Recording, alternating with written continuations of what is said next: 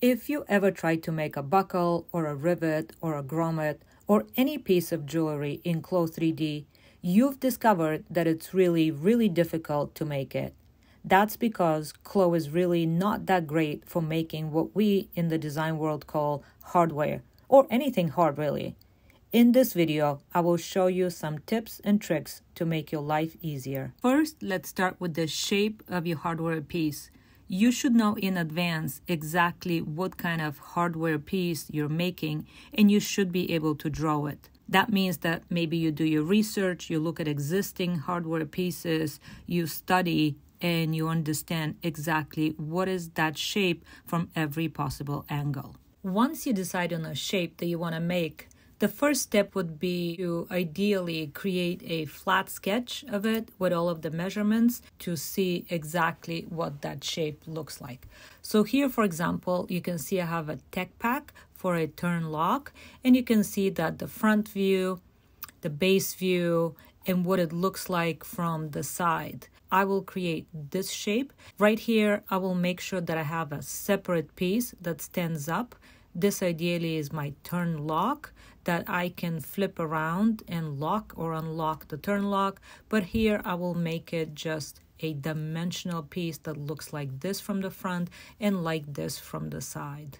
Now let's go to the 2D window of CLO3D. And I will start drawing my shape. So I'm gonna go back and forth in between my sketch and CLO3D. So I can see that the first thing here is a rectangle that is 6 centimeters by 3.4 centimeters. Obviously, you can give yourself inches, millimeters, whatever measurements you would like to work with. So I'm gonna go to Settings, User Settings, and then user interface, and under unit system, I will change this to centimeters. Now I can work exactly with the measurements that I have in my flat sketch. Next, I'm gonna go to my pattern making tool. I will select a rectangle and I will left click once to create my shape. So my shape was 6 centimeters by 3.4. So the width will be 6 and the height would be 3.4. This will give me exact shape like drawn on the sketch. Next thing that I see on my shape is that the edges are a bit curved. So I will come to my smooth curve tool. For each corner, I'm gonna come in. As I'm pushing the tool inside, I'm gonna right click so I have exact measurements. And I'm gonna choose 0.5 on both sides. I'm gonna link them together. And that will give me symmetric measurement here on the corner. So I'll do the same thing for all of them. Left click once, start dragging towards the middle, then right click and give 0.5, and it will automatically give it to both because I have them linked here.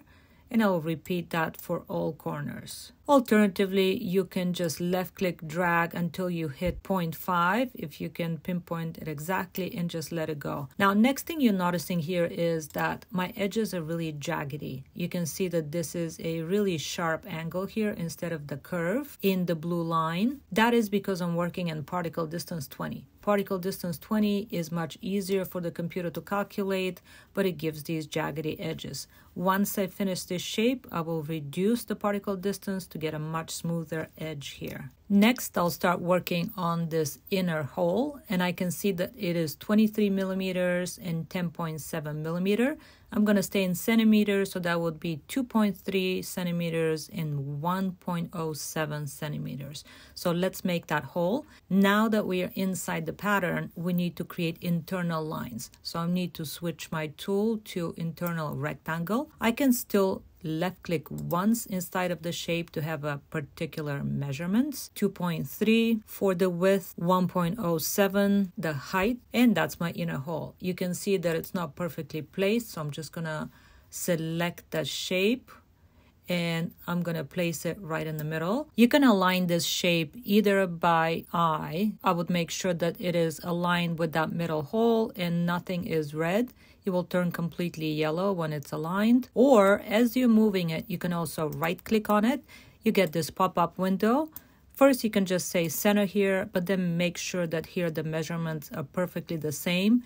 Left, right is 3, that's fine. Up and down is a bit different, so I'm gonna make this 1.7. And you can see that now they're exactly the same. I click enter and this is now perfectly aligned. I can see also that my shape here, it is also curved, so I can go through the same process, grab the corner, start shifting in, and I can right click to give it a very particular measurement. So I'm going to try with 0.2 and see what that looks like.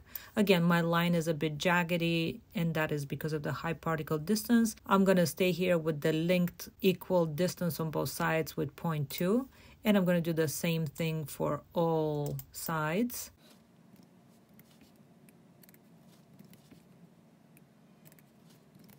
Next, for visual reference, I want to create these two holes here. I do want to have visually that reference. So I'm going to create a couple of more internal lines that represent those two. So I'm going to go to internal ellipse.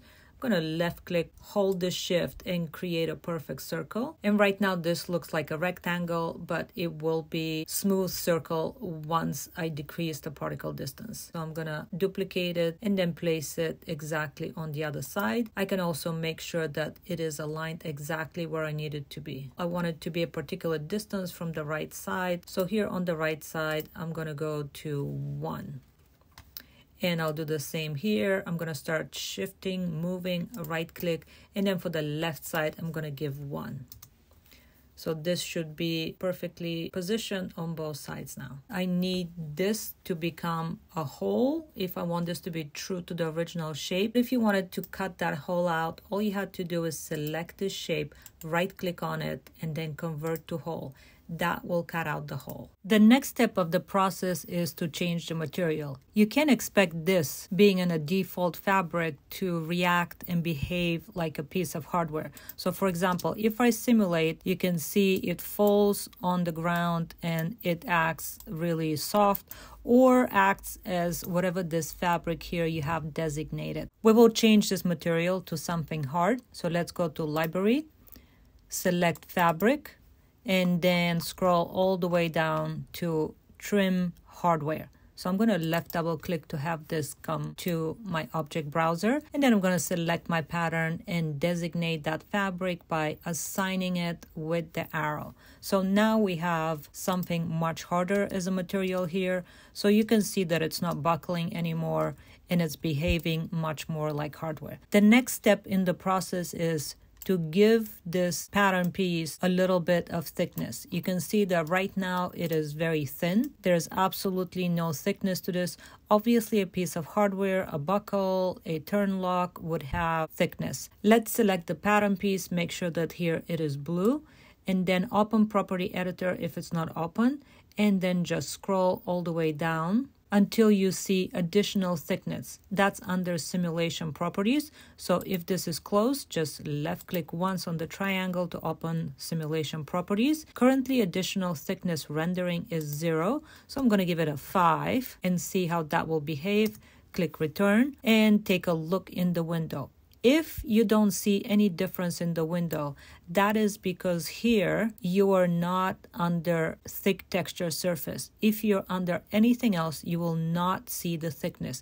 You need to select this roll that looks thick and says thick textured surface. Left click once and you can see immediately how this got a lot thicker. You can see that obviously this is still very jaggedy. Currently the particle distance is 20. I'm going to change it to 5. And the other thing we need to change is the curved side geometry. Currently the curved side geometry makes this really rounded because it's on. You can see that in property editor under curved side geometry we have this on. If I uncheck that, you can see that I now have a flat piece of hardware. If you like that, you can leave it as is. If you don't like that, we can change that to a much smaller curvature. So here right now we're at 100%.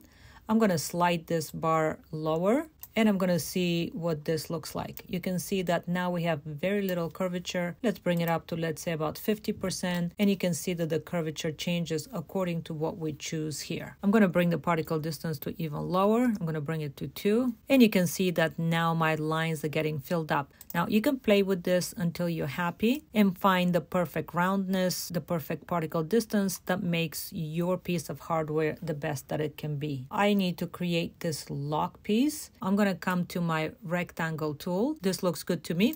The only other thing I need to do is round my edges. So I'm going to repeat the same process as before, and I will go through the same process of adding thickness and curved side geometry. I need this piece to be much thicker, so I'm going to give it 8, and I don't need the curved side geometry as much on this one, so I'm going to change that too. I do not intend to open and close this piece. I will simply place it on top of it, and I will treat the plate and the lock as one piece.